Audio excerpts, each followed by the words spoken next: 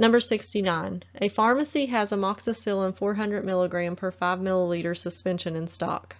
How many milliliters are needed to give a dose of 500 milligrams? A. 5 ml, B. 6.25 ml, C. 6.5 ml, or D. 7 ml. And the answer is B. 6.25 ml.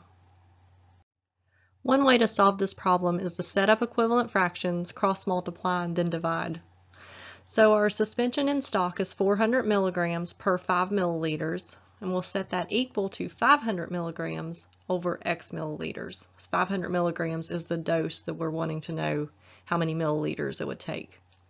So if we cross multiply, 5 times 500 is 2500, and then divide by 400, that gives us 6.25 milliliters. So it would be 6.25 milliliters would give a dose of 500 milligrams.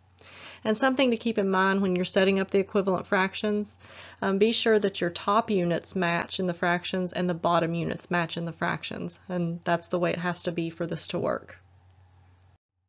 Thanks for watching. For more practice test questions, click below to see my full-length PTCB Pharmacy Technician Certification Exam practice test that includes 90 questions with explained answers.